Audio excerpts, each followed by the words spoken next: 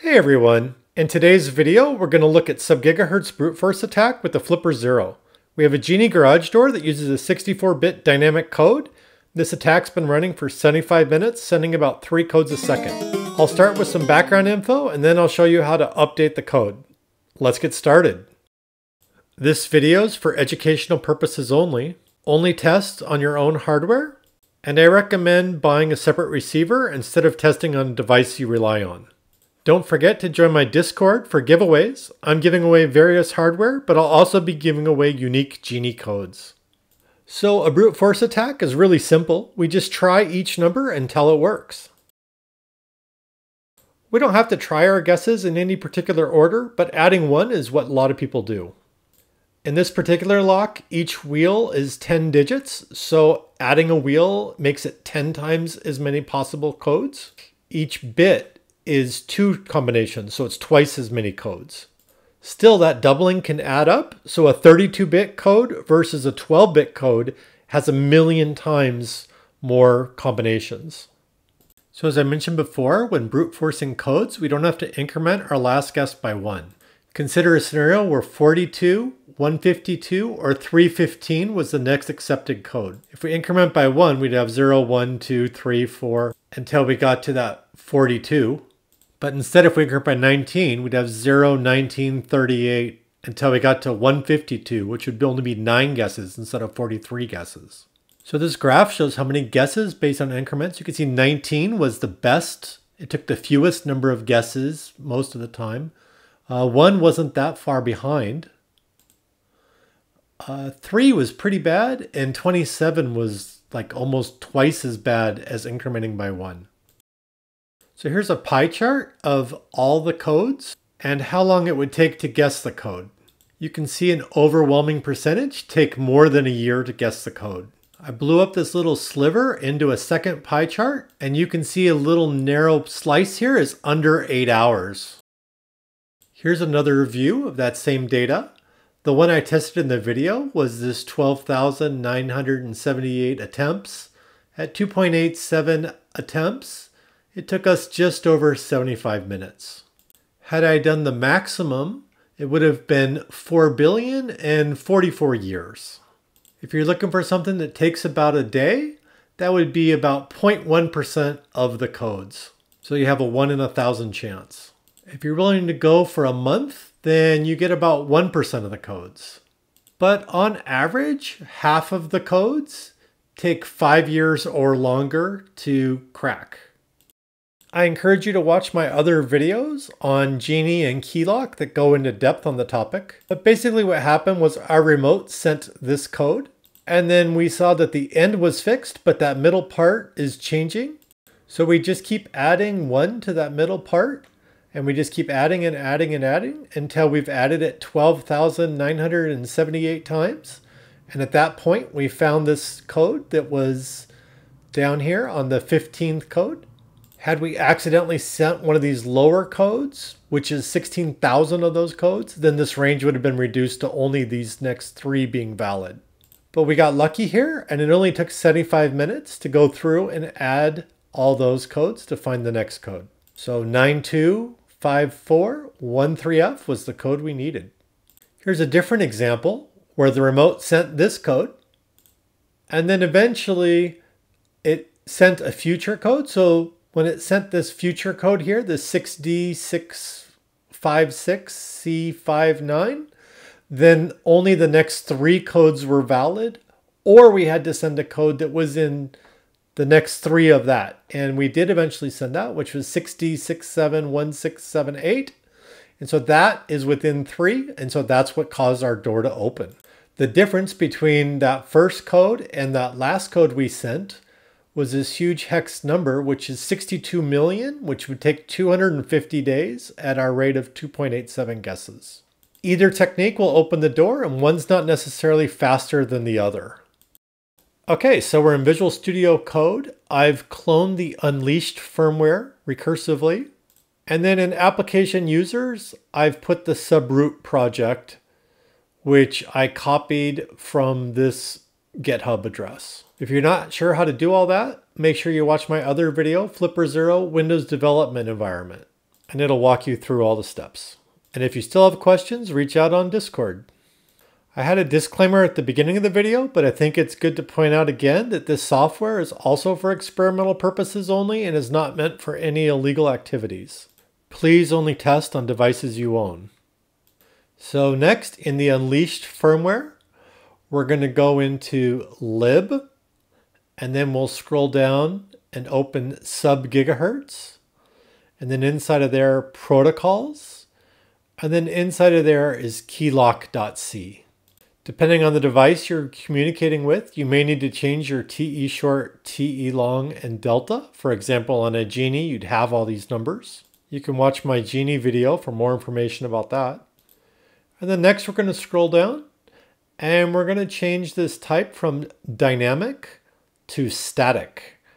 And when we do that, it is going to break the ability for KeeLoq to send the next codes in a normal thing, but it's going to help our brute forcer be able to send the brute force code that it would like to send. And then finally, we have to make one more small change, which is here in this KeeLoq gen data method. We want to set that counter up parameter that gets sent, that third parameter, bool counter up. We want to say counter up equals false, semicolon. And that's going to ensure that the counter never changes.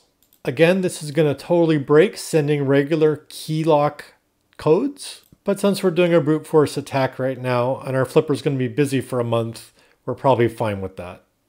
Make sure your flipper's plugged in. Control-Shift-B, and then do flash USB with resources. And then that's going to take a while it rebuilds everything and then redeploys the new firmware onto your Flipper Zero.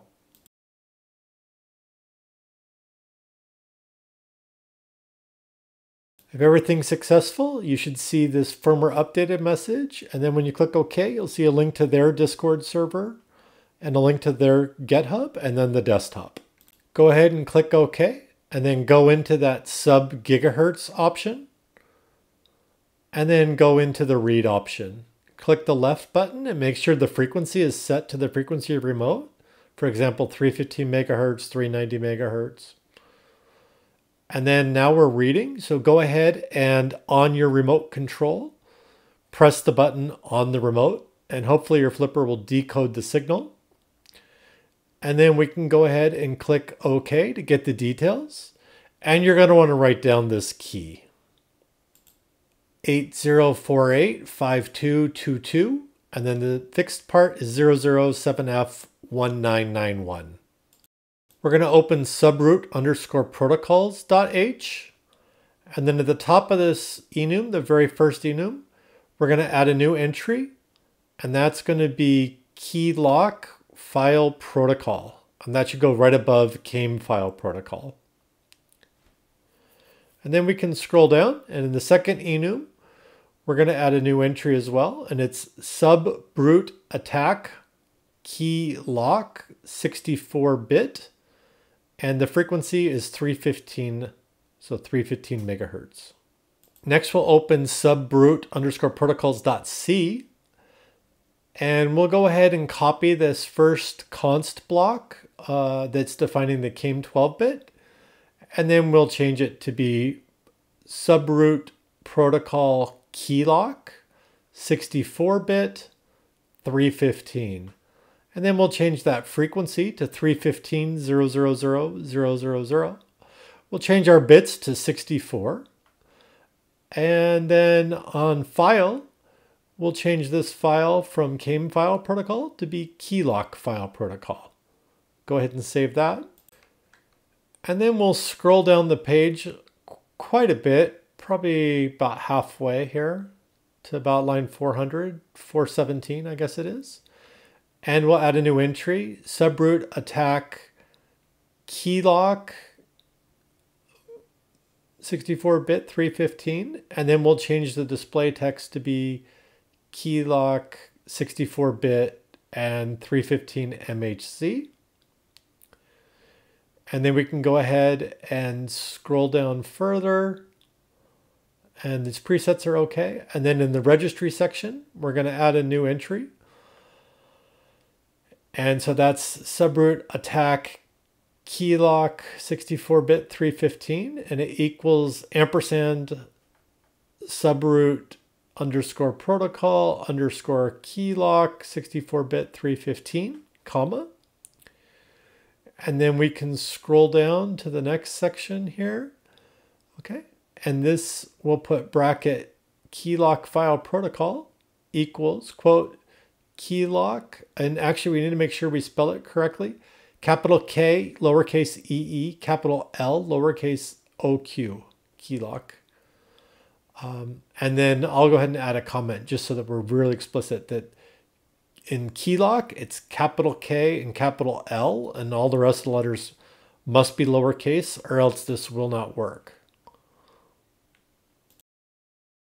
Okay, and then scroll down, and there's just one more section we need to change,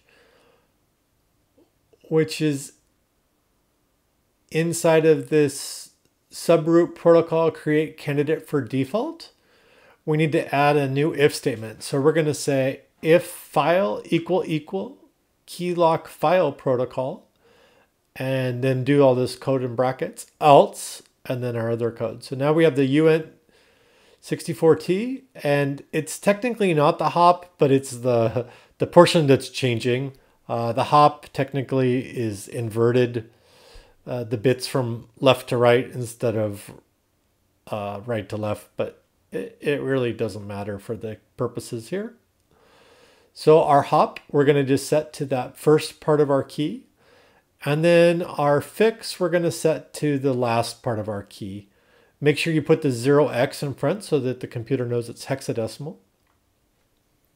And then next we want to take that hop value and do a plus equal with the step. And so that'll take that hop and increment it by however much our step. And our step's going to start off with 0, and then it's going to go 1, 2, 3.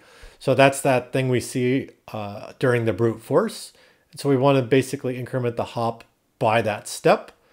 That's how we're actually doing our brute force attack. And then next we want to figure out our total, which is total equals hop shifted left 32 bits or our fix. So that looks good. And now we need to make the data. And so we can just grab this code down here and paste it in. So it's a for loop that's going to iterate over those 8 bytes. And for each of those, it's going to set our P of I data. Okay, Control Shift B, and then Launch App on Flipper. And that'll take a little bit to compile the first time you've run it. And then it should upload it to the Flipper. And hopefully you see a KeeLoq 64-bit 315 megahertz option. Click OK to go into it. And then click OK again to start brute forcing. Okay, at this point, it's sending out those codes. And at some point, hopefully the receiver will match the code and the door will open. So let's go ahead and grab the beginning of that code and we'll search for it in our file. And it's code 3403. And you can see that code 3405 is almost the same. Let me bring up the calculator and we'll flip it into programmer mode so that we have hexadecimal. 8097 AC82 minus 80485222 equals, in decimal, 5.2 million. We'll divide that by our rate of 2.87 a second. Divide that by 60 seconds, that's minutes. Divide that by 60, that's hours. Divide that by 24, that's days. So 21 days, we should have an open. Well, that's a lot better than the average of 5 years, so I'll take it. So while a brute force attack is typically not practical against a 64-bit key, it is possible.